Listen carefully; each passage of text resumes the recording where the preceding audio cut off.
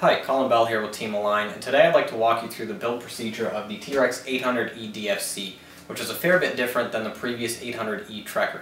This is actually very similar to the 700E DFC in the sense that the frame set from the battery tray up is identical. You're going to have a direct CCPM serverless wash plate connection. You have the black hardened CNC style gears throughout the whole kit. As you can see, this one comes with a new style of landing gear. The tail fin has a plastic reinforcement ring molded onto the outside of it. So there's a lot of new features and incorporations into this kit, and we'll get into that with more detail as I build a helicopter kit. So at this point you can sit back and enjoy the build.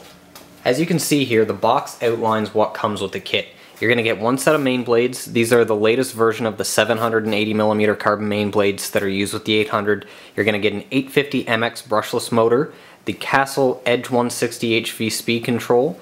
You're going to get 3 cyclic servos, which are your digital high voltage BL800H servos, your 1 brushless tail rotor servo, which is the BL850, and a 3GX flybarless system. This is packaged just like all of Align's kits. You're going to get your main canopy box, which is going to, of course, contain your canopy, but also your instruction manual, some of your tail rotor pieces, your forward gearbox, your skids. In here is, of course, your main blade set, which will also include your tail boom supports, and tail rotor control push rod. Over here you can see the kit comes with a 3GX flybarless unit. This one has version 4.0 in it, but by the time you watch this video there may be another version available, so make sure you go to Align's website to check and make sure that you've got the most up-to-date version. Also within this box you'll find the main rotor head, which is going to be your hub and grip, swash plate, main shaft, etc. And in here is all of your electronics. So that's going to be your 3 cyclic servos, your speed control motor, and your tail rotor servo.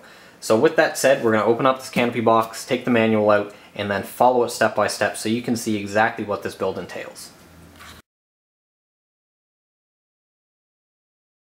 When you pull the rotor head from the box, this is what you're going to find. It is loosely assembled like all Align components. You'll notice the DFC bolt is loose, the turnbuckle's loose, your spindle bolts are loose, along with the grip posts here. So I'm going to disassemble it all, clean off all the parts, apply some Loctite, and then put it back together. I'm going to do that in a stop motion picture sequence so you can see exactly how it goes together. While you have the rotor head apart, now's a good time to apply a little bit of extra grease to your thrust bearings. All I use is a clear line grease. Because it's got a nice small tip on the end of it, you can easily just push it in between all the balls in the thrust bearing and then reinstall it when you're assembling the grip. Once you've greased the thrust bearing, it's very important that you reinstall it in the correct orientation. As you can see here, we've got the radial bearing followed by the thrust washer, which is going to transfer the thrust loads through the inner race of this radial bearing to the thrust bearing. So that's a very important piece, and you need to make sure that that is installed. After that, you'll see that we've got both races of the thrust bearing with the thrust bearing cup and the balls housed between them. I install it so that the cup is facing inboard towards the center of the rotor head to help hold all the grease in the thrust bearing. It's not going to hurt anything if you install it the other way. The grease just isn't going to stay there for quite as long. Each one of these races is marked in and out. It's important that you put the inboard one closest to the rotor hub and the out one closest to the blade grip.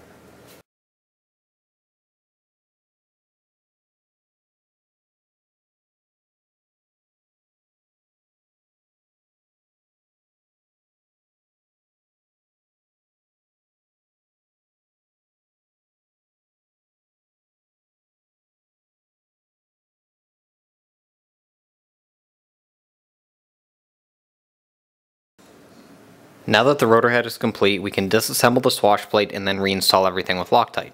Just like the rotor head, this assembly is already pre-assembled. However, it's only put together loosely. So you have to unthread all the balls, apply a little bit of red Loctite, and then reassemble it. Once that's complete, you're ready to install the swash plate onto the main shaft, followed by the rotor head.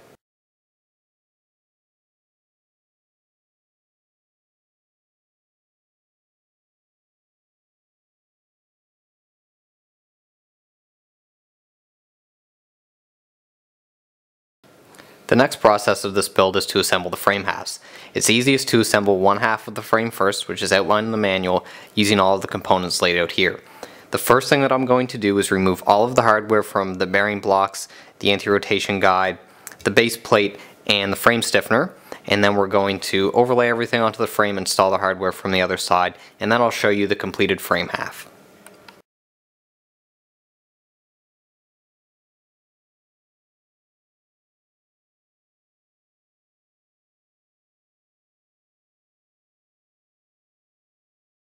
Here we have one complete half of the frame.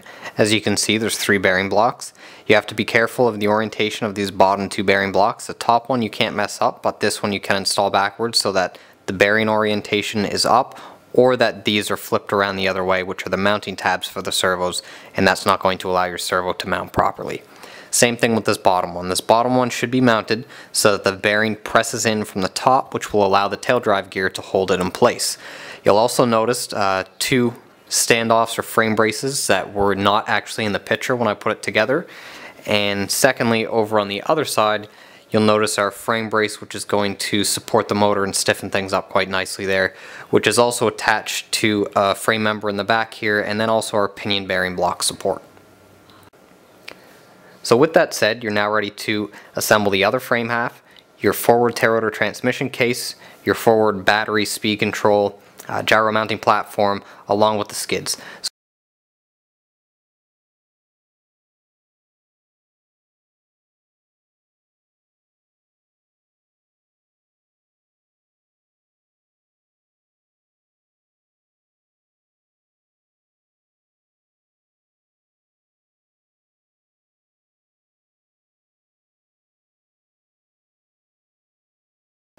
Align has also pre-assembled the tail rotor case and the tail rotor grips for you. The only thing that we're going to take apart completely is the tail rotor hub and grip assembly to check the thrust bearings for grease and the hub bolts for Loctite. After that, we're going to carefully remove each individual bolt on this control idler setup and then reinstall it with Loctite. I find that that's a little bit easier than taking it all apart, having it in a bunch of pieces over the bench, and then trying to fumble with a bunch of small bearings and small hardware, so we'll just do those one by one.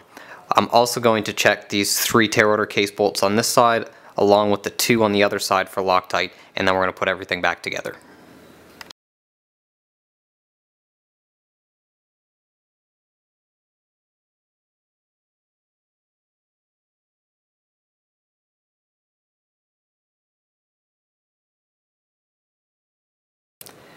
Now we're ready to install the motor onto the motor mount and then install our steel pinion onto the motor shaft.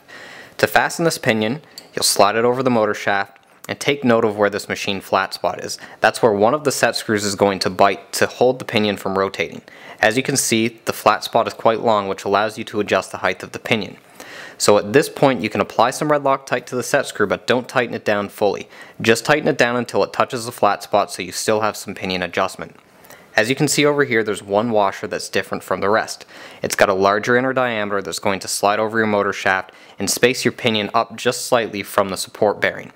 Once we get this installed in the model, you'll pull down on the pinion very gently until it touches that bearing and then tighten the set screw down to hold it in place.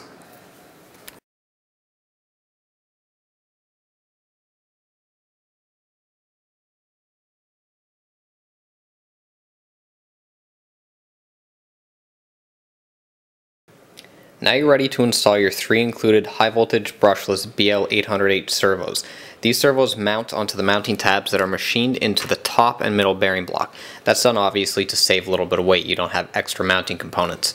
You're going to install these with the 4 included machine screws and the carbon fiber servo plates.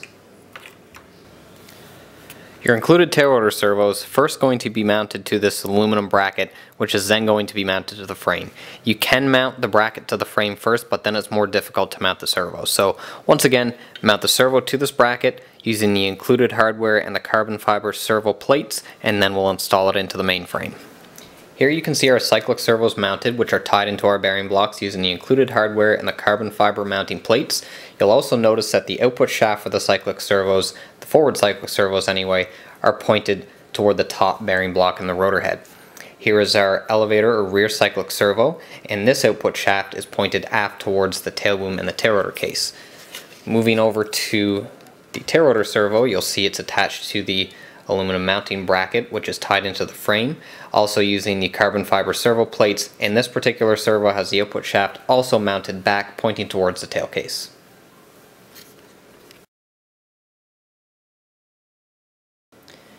Now we can glue the torque tube bearings onto the torque tube using a little bit of CA glue.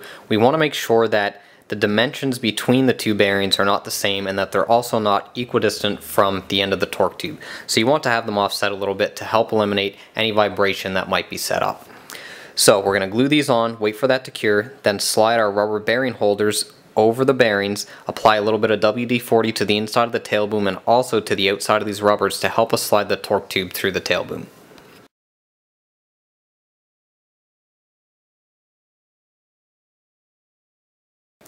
When you're ready to install the tail fin, the first thing you need to make sure of is that the hole in the tail case is lined up with the hole in the tail boom, allowing this index and the tail fin adapter to tie all of them together and act as an anti-rotation pin. Once you've got that installed, you can tighten both of these bolts evenly until the split clamp on the tail rotor case is tight against the tail boom, allowing no rotation whatsoever. Now you can install the tail boom into the helicopter, making sure that when you gently slide the tail boom into the tail rotor case, the splines in the torque tube line up with the splines in the bevel gears. All you have to do to achieve that is slowly rotate the bevel gears as you're pushing the tail boom in gently until you feel everything align, and then you can completely push the tail boom in, tightening the pin here on the other side. Before you tighten the horizontal fin clamp, you should first make sure that the tail boom supports are lined up and in just snug to this clamp. Then you can visually line this up with the canopy standoffs, which I find is a pretty good indicator that this is level, and then tighten this down to the boom, and then finally tighten down the tail boom supports.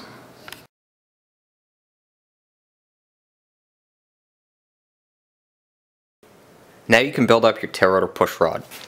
The first thing you have to do is thread these plastic links onto the steel threaded portion of the carbon rod at the very end, but not quite all the way. You want to leave 3 or 4 threads showing just so you have some adjustment when you go to set up your tail rotor on the 3GX. The last thing you'll do is glue the steel sleeve on once you've got this link snapped on the back bell crank and your tail rotor control rod guide, which you can see right here, positioned on the tail boom where you'd like it. To glue that on, all you use is a very little bit of CA glue, slide it over the glue, and then let it harden for a few minutes. Here you can see we've got the steel sleeve glued to the carbon control rod with a little bit of CA glue. And what that sleeve does is minimizes any wear or eliminates any wear that would usually happen on the carbon control rod rubbing up against this plastic guide. So you want to make sure that when the tail rotor is in the center of its travel, that this steel sleeve is in the center of this control rod guide. So at each extreme, you'll see that the sleeve does not bypass the control rod guide. If it does, eventually this carbon rod is going to rub on this plastic and cause it to break. So just make sure that that's in the center of its travel when the tail rotor is in the center of its travel.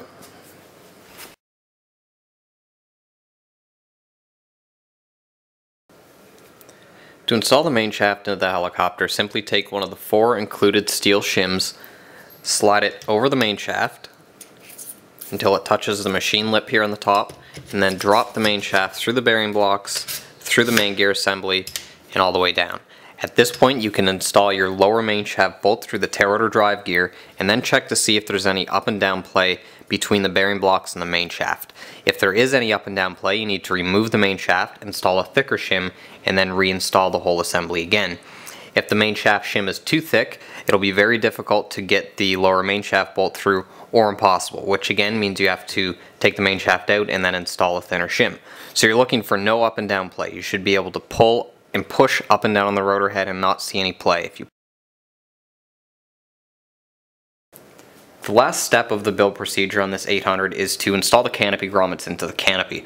But first you have to glue these black canopy protectors from the inside or the outside of the canopy. I like to put them on the inside to protect the fiberglass from cutting through these rubber grommets. So all you have to do is apply a little bit of CA glue around the ring of this plastic protector and then glue it in from the inside. Let it set up for about 15 minutes before you try to push the canopy grommets through.